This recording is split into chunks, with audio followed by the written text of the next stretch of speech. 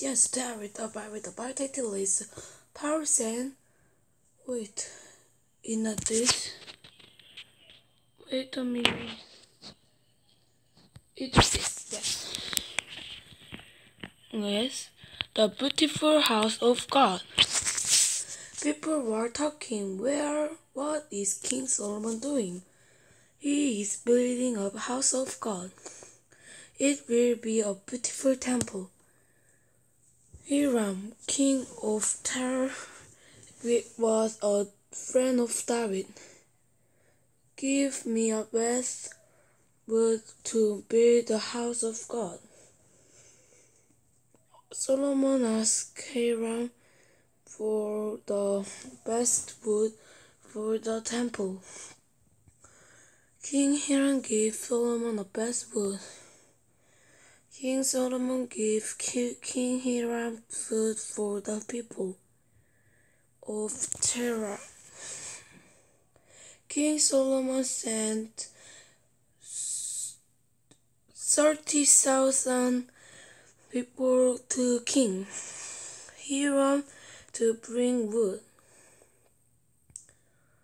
Solomon had 80,000 stonecutters, and Solomon has 70,000 carriers. He had also over 3,000 foremen.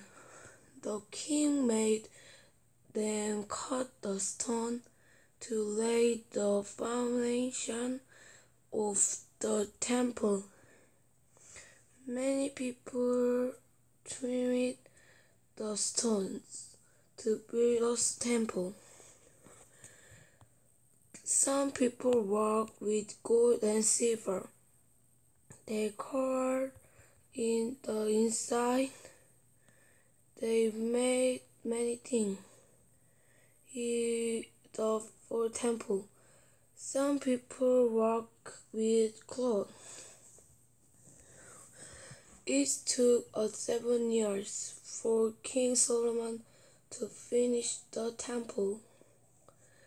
The temple was big and beautiful. King Solomon gathered all the leaders of Israel. All the holy things were put in the temple. They worshipped God.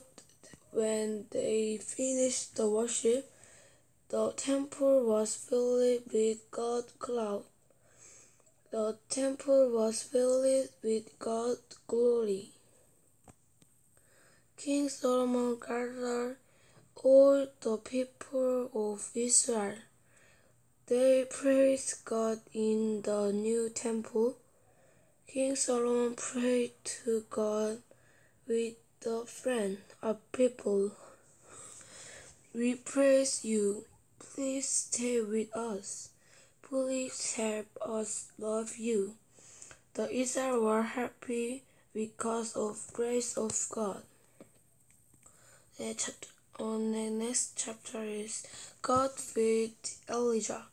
Elijah told King Ahab, God will punish the disobedient king. There will be not rain for many years. King Ahab didn't want to hear Elijah. The King Ahab was his wife Jezebel tried to kill Elijah. Elijah had to run away. Elijah conveyed God's word to the king. God told him to escape from the king. Where shall I go? Asked Elijah. Hide in Karet Ravine, east of the Jordan, and drink from it. God led him. What can I eat to live? Asked Elijah. There was nothing to eat at the Karet Ravine. God sent food to Elijah every day. God sent rabbins with food. Rabbins brought the bread and meat every day. Elijah drank from the stream. God gave Elijah good food every day. Elijah prayed, "Thank you, God, for the food. God,